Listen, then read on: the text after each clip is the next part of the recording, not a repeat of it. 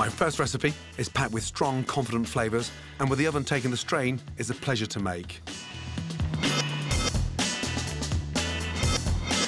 Delicious slow braised stuffed lamb breast. One of the secrets to slow cooking is to be robust and really get stuck in. Big, bold flavours work brilliantly well, so don't be precious. This is gutsy cooking at its absolute best.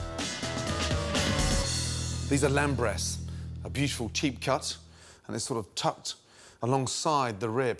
They've been boned out, the skin has been taken off. I'm going to roll them, stuff them, and braise them.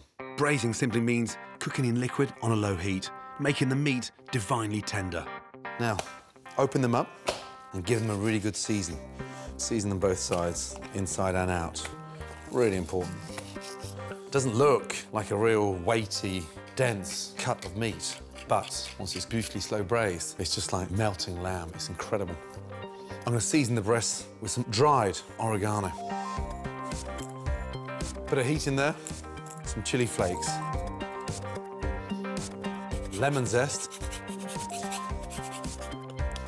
put some amazing salted anchovies in there now.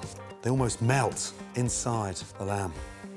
So the balance of flavours work beautifully.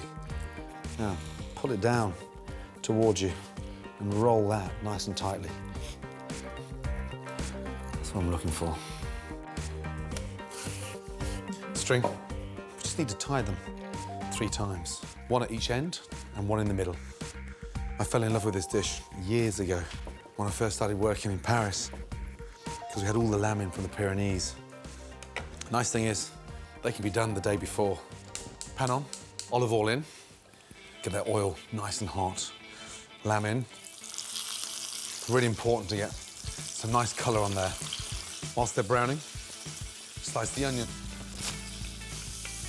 The lamb's going to be cooking for 2.5 hours, so don't slice the onions too thinly, otherwise they'll burn. Garlic, I'm going to leave whole. Got a colour on them. Look at that. Beautiful. Take them out. Onions in and garlic. Straight in. Lovely. That's the secret about slow braising. You never change pans. Why? All the goodness is in that one pan. A few chili seeds in there. Oregano. Nice pinch. A little bit of lemon in there. I'm going to do the onions, what I did to the lamb. Next, my capers. Fry them off. Get them exploding at the bottom of the pan. They get nice and crispy. Next, my black olives. Now, white wine. Bring that up to the boil. Deglazing the pan as well. Rinsing the bottom of that pan. And now the flavour in there is just extraordinary. Now, we add our tomatoes. Let's puncture those plum tomatoes. Then simply place the lamb breast back in the pot and remember to taste.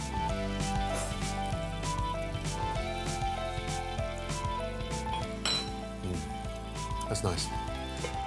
Lid on. Into the oven. 170. 2.5 hours, and forget about it.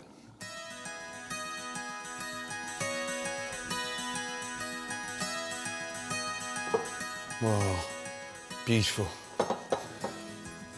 All that has reduced down to this amazing, nice tomato sauce. And the lamb has kept its colour. Look at that. It's braised beautifully. Very carefully, get your little bits there. Slice off, pull off the little bits of string. This is why I get really excited. The secret is not to slice it too thinly. Look at that. You can smell the lemon. It's hard to believe when you slice through the centre there that that is a very cheap cut of meat. I'm salivating. I love this. I mean, it's just incredible. Pick up the tomatoes and the olives and the onions. An amazing, rich sauce. Take your lamb and sort of just sit it on. It looks incredible. And that, for me, is why chefs get so excited with cheap cuts, because the end results are incredible. Delicious breast of lamb with lemon, anchovies, chili and oregano. My next recipe is all about great flavours, and it is as cheap and easy to make as it is delicious. Spicy sausage rice. Whatever you're cooking, the secret to making great food is to ensure you lock in every last ounce of flavour in that pan. And this spicy sausage rice does exactly that.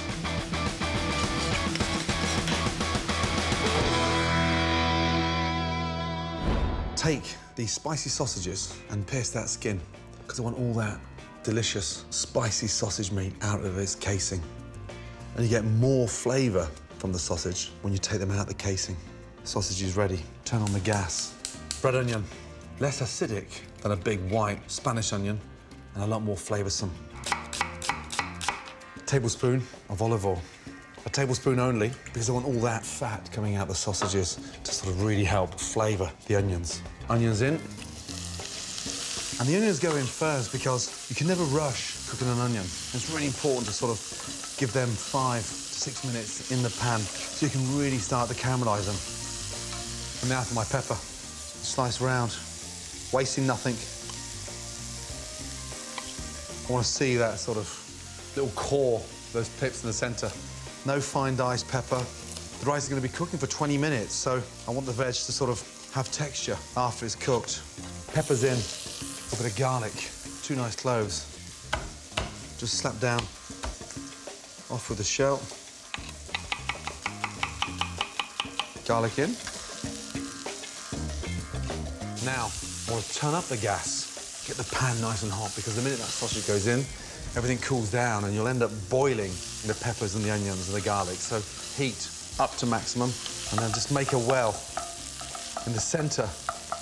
In. Now, start stirring quickly. And this is where you get so much more bang for your buck out of the sausages, because the skin's off and the real flavour of that spicy Italian sausage is going to come through. What's great about this recipe is that you can use any type of sausage to get the flavour and the heat you want.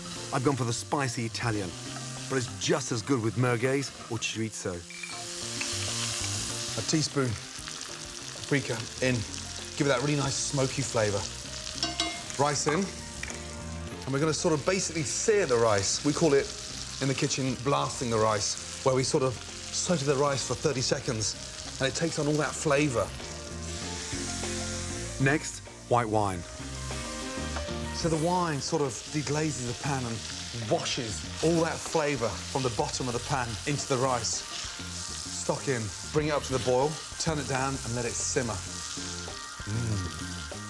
Double stop to rice. Turn that gas down and let it simmer. So 12 to 15 minutes. And just give it the occasional stir. Keep an eye on it. Now, get ready to finish it. Sliced spring onions, diced sweet juicy tomatoes, and roughly chop earthy flat leaf parsley.